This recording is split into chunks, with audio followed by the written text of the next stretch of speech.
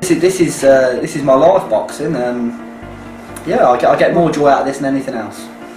And then I'll be emailing promoters. I mean, I'll email Eddie and Frank Warren. Yeah. Brilliant guy. Do you know what I mean? He said to me like, "Oh, you're all right, mate. You're all right. I've done 3 fights. I've won 3 fights, right? I'm all right." And Tony was coming up to me and he was saying, "Oh, do you know what, Geezer? You're all right. You are. You're going to go places and that." And I believe him because it's something about him, right? That just makes me think, yeah, he knows, mate. He knows. I think he gets me. Do you know what I mean? Like, he gets me. So, what is your fight record? Officially? Yes, please. 0. Do you want to tell us a bit more about that? Well, there's not much really to say, is there? Obviously, referees, they're in the back pocket. You know, all comes down to this at the end of the day. We've got what I call World War III. That's what the show's called. Not actually World War III, but if you let any of my boys get at you, it will be World War III. Yeah, so that's at the Corn Market Hall in Kettering. We're sold out. You now got the contracts for Cage Coach? Yeah, well, we're working with them, and I said I'll call you, but I'm doing this, so yeah, I'll call you. Okay, all right. Make sure you do this time. Yeah. He's ready. This boy's ready for the likes of Chris Eubank Jr., Gennady Golovkin. We're ready for it all. Well, I got rid of Tony, didn't I? Why? Well, because I don't know if you read the newspaper, mate, but basically, it was just taking money off me. And I couldn't have it, mate. I'm now with someone called Frank Warren, and I'm really doing well for myself now. He's really getting me on the right road to success. I was with that boy for many years, and this is how he treats me. It's disrespectful. He went off to Frank Warren's promotion, and now he's obviously been advised by someone to sue me.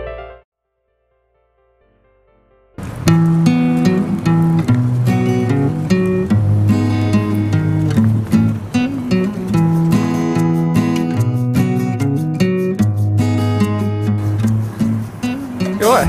Yes. Are we going to go in then? Oh no, I don't own this place anymore. No, can't afford it. It's Andrew Smith. I'll show you the new place. Let's go. Alright, so this is the new office.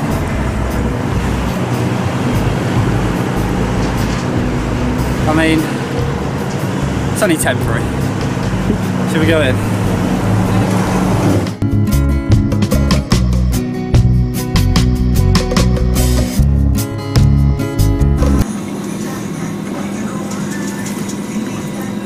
Right, so this is the new place. Well, not this. This is like an arcade. So basically, because rent was so dear and the court case and all that, I have the offices at the back. I mean, it's not ideal, but you know, I mean, no one comes in it, so it's alright. So these are the offices. This is where the big fights happen. Left it open. Yes, this is the office. Got everything I need. Got a phone, calculator for all the expenses. That was £10.50. That was the budget for the last show. Yeah, I've had this place for about 8 months now. Yeah, it's not great, but it does the job. Got everything you need here, all the mod cons. I mean, it's quite a quiet place anyway. I mean, it's not too bad. No coat work though.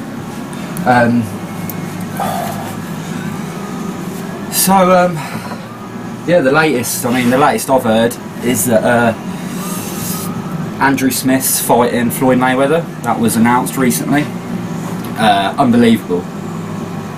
You know, how has he got that fight? How is that happening?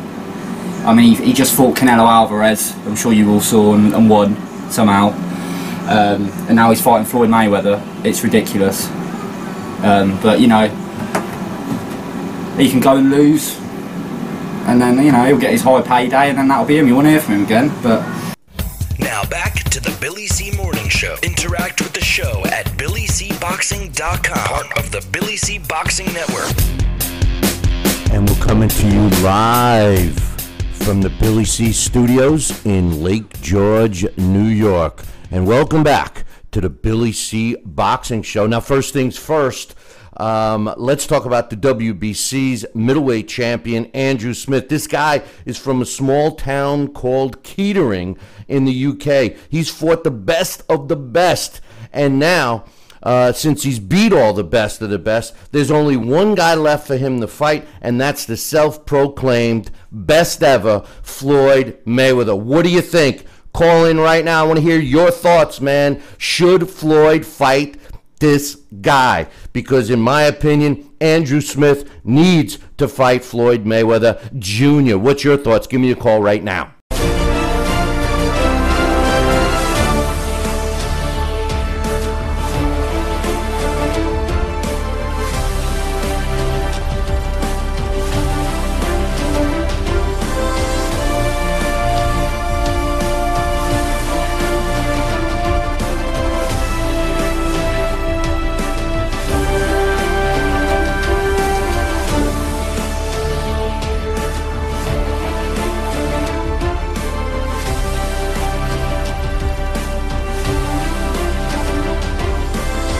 Well, what have I learned about Mayweather? Well, he's overrated.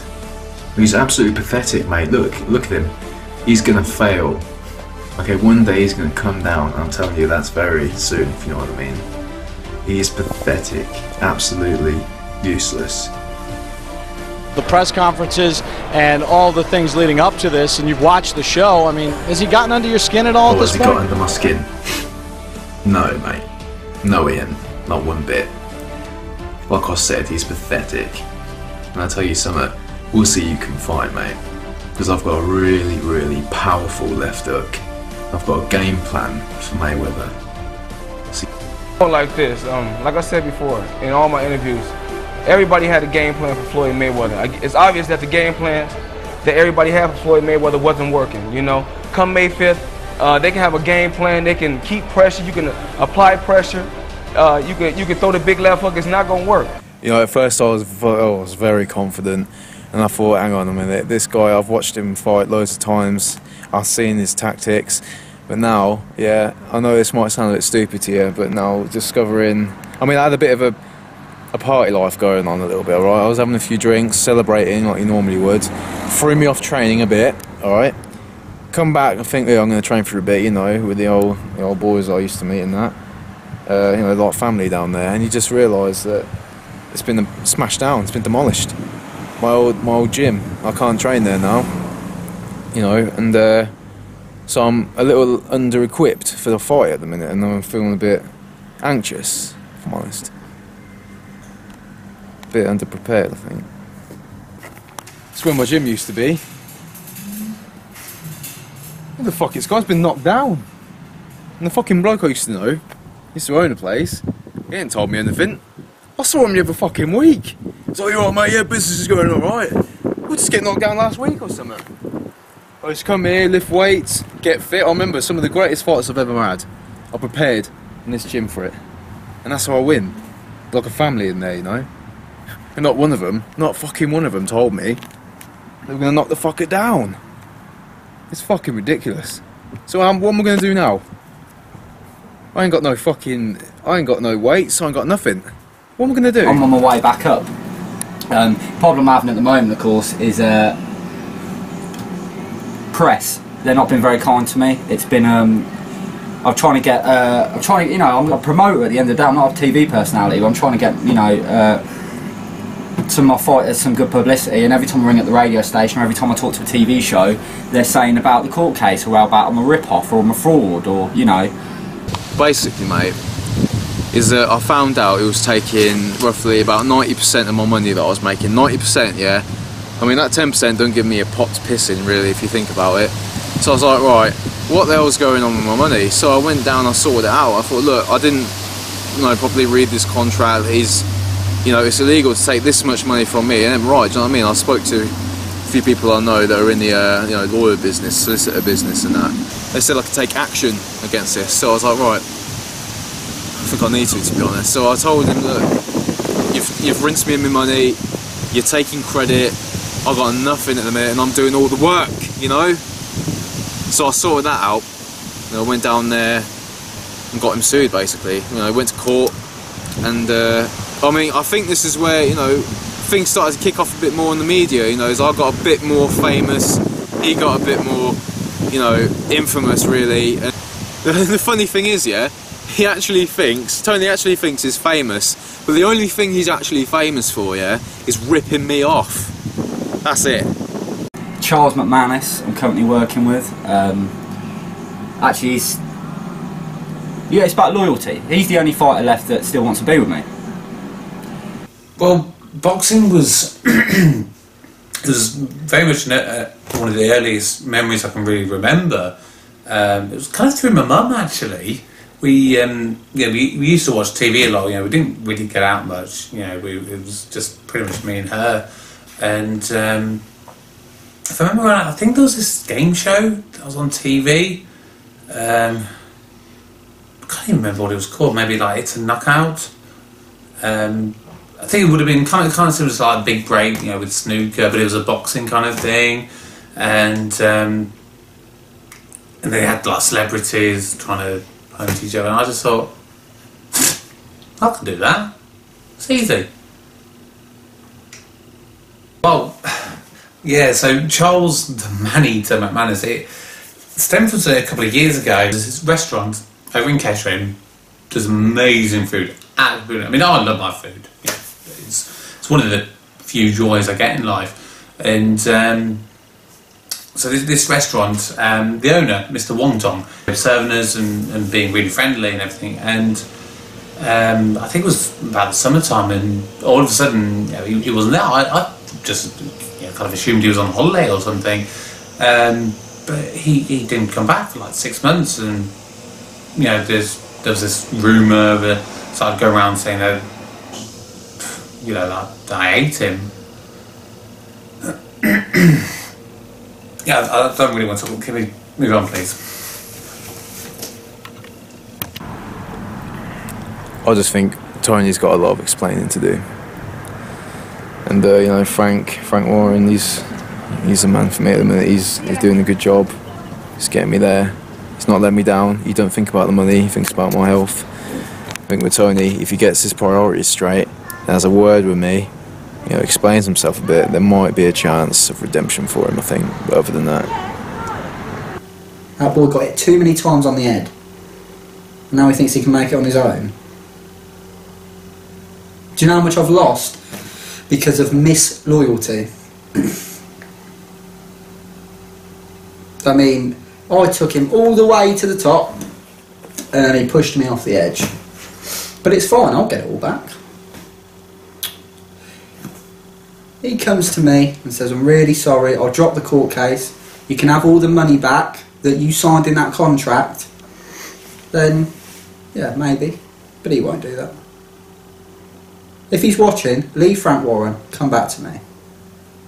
I'll get you all the fights. And that was another thing, he used to go, oh, I'm not going to fight the Cormac at all, like he was too good for it. All his local fans had to go and travel. When Frank Warren took him on, they had to go to Las Vegas. I mean, so who do you think you are? Would you rather fight at the MGM or the Cormac at all? I know which one I'd rather fight at, and that's Cormac at all. That was ridiculous. So basically, can't do fights here anymore. They said, oh, because of the last documentary, because of me offering free tickets. Right, or maybe, look, if anyone, I don't know what's on YouTube, if anyone's watching this on YouTube and it's before the show, I might be able to wrangle a few tickets, but we're pretty much sold out, as they always are. They won't let me put fights on anymore. It's ridiculous. So, I don't know what I'm going to do now. I made this place at least £100 over the last 6 months, if not more. And I know what it's about, right? Actually, I don't care if they get me, right? Tony is the bloke who runs this place, right? His best mate Andy, like a 70-year-old bloke, he's wanted to run barn dances here for the last year. And I knew he wanted my Saturday nights, but I was like, the Saturday night fight nights, we've got a contract. And they've gone, oh, because of all the bad press and because you're giving away free tickets, he's going to have his barn dances here now. So now his barn dance every Saturday night, I've just been told. They won't make as much money as I did for them. ridiculous. I mean, it's just fucking one thing after another. Facilities are shit as well. So that's that done. Hope you're liking losing money.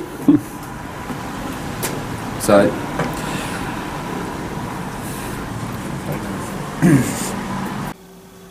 And they're going, oh, you can't give away free tickets, it's going to have to come out your own pocket. I said, I'm not paying for it. So now we do it at Kids Kingdom, Kids Play, which is, half of it is like a kids play area, and the other half's, oh, you can't really say arena, but near that. And that's where we do some of our fights. And I get Charles McManus on a few cards there, so it's pretty good. It's pretty good. Frank Warren's gone, take the Floyd Mayweather fight. You sort out your own training. You sort out this. You sort out that, and he don't know what he's doing. I was the one who used to help him with all that stuff. I used to go to the big Tesco up the road and get him his meat. Frank Warren do that, but he don't, does he? Who did his big shop? I did. Who helped him clean his house when he was hungover once? I did. Frank Warren do that? I don't think he would. He'll just be in his nice little suit getting old and having fish eyes. Don't put that in if it's slanderous. I didn't really party. It was all training for me and everything. It was only till sort of after the whole thing kicked off is when I started partying a bit.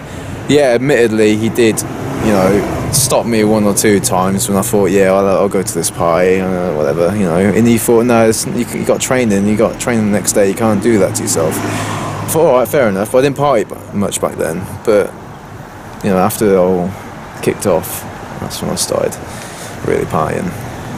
So, no, I don't think that's completely accurate, to be honest.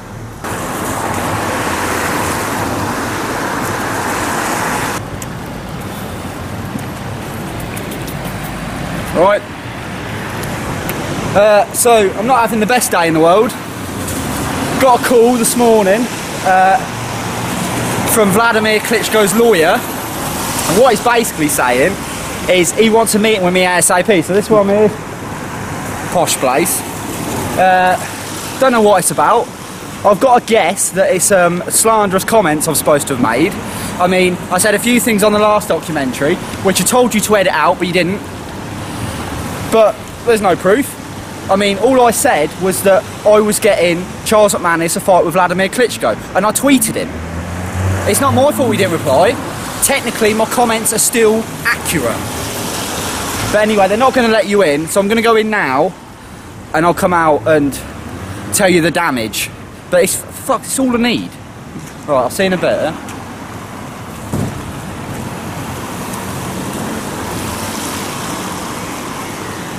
To be honest, I was very naive. He was saying lots of things. I think I was so desperate to get somewhere. I was believing him, and he's a good guy. You know, he's a good guy. Wouldn't necessarily say he's got maybe the best business brain, but he does try hard. You know, he's a good person overall.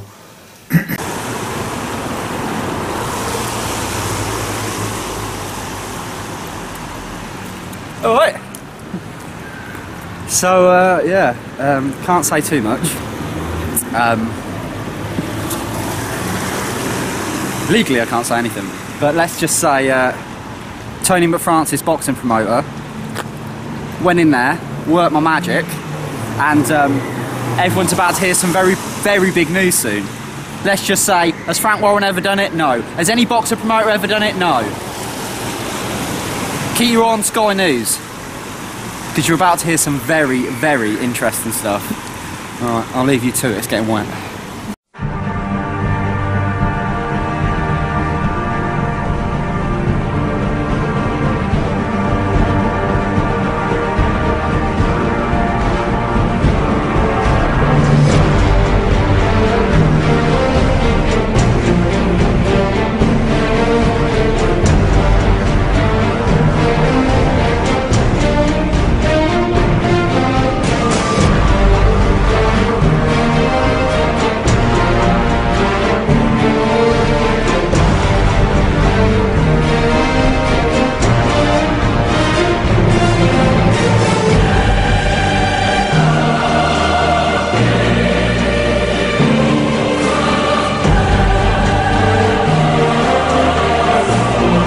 No. I mean, anybody who knows anything about boxing knew that that fight was a mismatch. It's going to be so one-sided. It couldn't be any more one-sided than a boxing match can be. I want people to tune in to see the most devastating knockout they've ever seen in their life. Safe fights in heavyweight boxing. Either guy can knock each other out. Look, this is for the undisputed heavyweight championship of the world. Many years ago, that was the most coveted sports office in the world. We're talking about Joe Louis, Rocky Marciano, Muhammad Ali, Larry Holmes. The greats of boxing have held this title. Wins.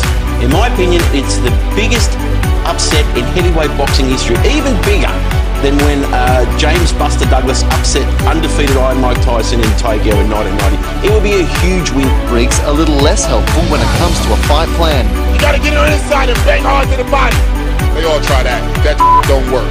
What will work is anybody's guess, according to the man known as the Cannon. Number 50 victim on my list. I'm repeating it all the time, but you guys don't forget about it.